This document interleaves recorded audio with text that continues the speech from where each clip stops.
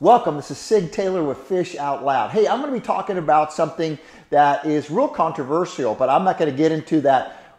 Should it be banned? Should it not be banned? I'm going to talk about what's available to go out and catch big fish, all right? I've been using now forward-facing sonar now for about 3 or 4 years. I heard about it. I saw it as a tool just to add to my arsenal, okay? When I go out fishing, and I love to go fishing, and I love to catch big fish. If you're following me, you'll see what I'm talking about. But I want to optimize my time on the water. And if there's something out there that can help me do that, I'm going to do it. Matter of fact, so much so that if I were a captain or a guide, I would pay very close attention because you can smoke your competition by adding this forward-facing sonar. Because why? Well, you're out there to help your clients catch fish, and you want to get them as fast as possible. One of the things, too, if you're also bay fishing or inshore fishing, you want to look for structure, and the best structure are bridges, okay? They're just for obvious reasons. They're like condominiums. They're like duplexes, threeplexes. These fish just congregate around them, from small bait fish, like I'm holding up here, a lipless crankbait by Nomad Design, which is a Shrimtrex Max, to large tarpon, large drum, large redfish, you name it, dolphins, manatees, is going to be hanging around here, okay? So I want to minimize my time and I want to go find these fish, okay? And if you take a look, stay here long enough, watch the video, see how this forward-facing sonar works, because not every bridge piling is created equal. Now, if you don't have forward-facing sonar, that's quite all right. I'm going to teach you what I do to get these monsters out of these bridge pilings. And you got to get them out fast. So I kind of look at it and I have fun with this. If you watch some of my videos, I have a lot of fun with this. Like Uber Eats, I'm knocking on their front door. I will drop this lipless Nomad Design. I like the 3/4 ounce, but I use a lot of 1 ounce and 1/2 ounce. Matter of fact, I caught a 30-pound tarpon on a 1/2 ounce, and it's a thread fin shad is the color that I like using, but I have other colors too. Any bait fish color is going to work, okay? And so what I do is I drop it, and take a look at this video, and you'll see exactly what I do.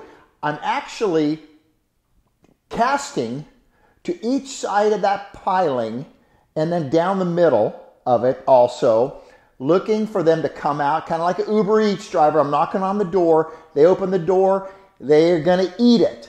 Okay, at some point, I let it hit the bottom if it makes it that far, and then I just zig it up. Zig, rip, let it sink. And if they come out and eat it, they eat it good. Now, the key is getting them out the front door of their house, their condominium that they're in, I call it, getting them on the lawn, pulling on them. And it's a struggle here, man. I'm using 40-pound braided line, and then I tie off a 30-pound leader on that. I use fluorocarbon on that, 30-pound leader. But, man, if it touches one of those bridge pilings, the barnacles, that line's gone. Okay, so you got to do whatever you can to pull them out. And you get them out, like I said, I get them out in the front yard, I drag them out to the sidewalk, get them out in the street, and then I've still had monsters take me right back into the house, break me off. And it's frustrating. And no matter how much you like or dislike forward-facing sonar, when you get a fish on, that has nothing to do with it, okay? So think about that. I would get it if you have a chance to get it, but watch this video of how I work each piling and stay a little bit longer to how I use forward-facing sonar and how you can see for yourself these fish that are hiding in there. And remember, you still got to get them to eat this, and when you do get them to eat it, you still got to pull them out of there, okay? Which is ultimate. I hope you can experience that as you're bay fishing these bridges, inshore fishing. Find the structure and try to get them out of their homes, the condominiums. All right, guys, remember, you're just one cast away.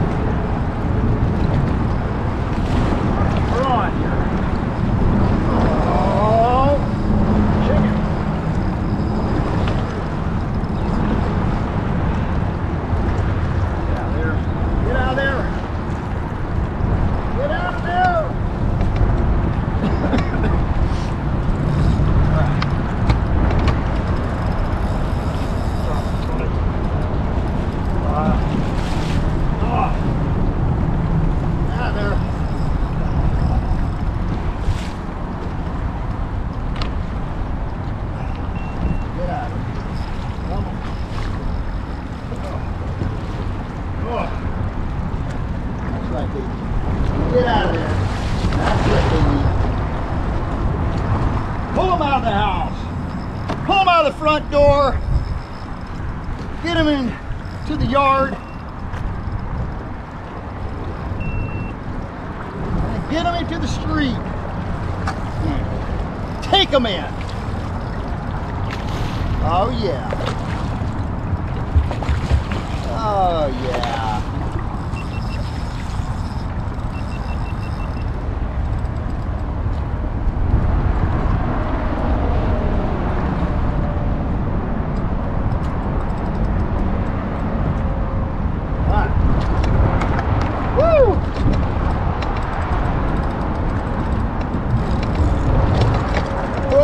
Now he's deciding to go? Come here. Come here.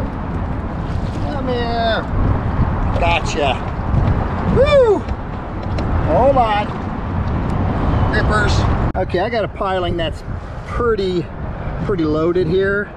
Just gonna see if I can show you.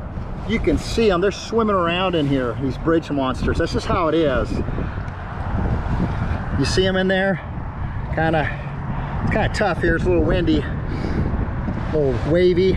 But if you just take a look close, you can see those guys just swimming around. They're at the hotel pilings right there. There's like all kinds of condos here.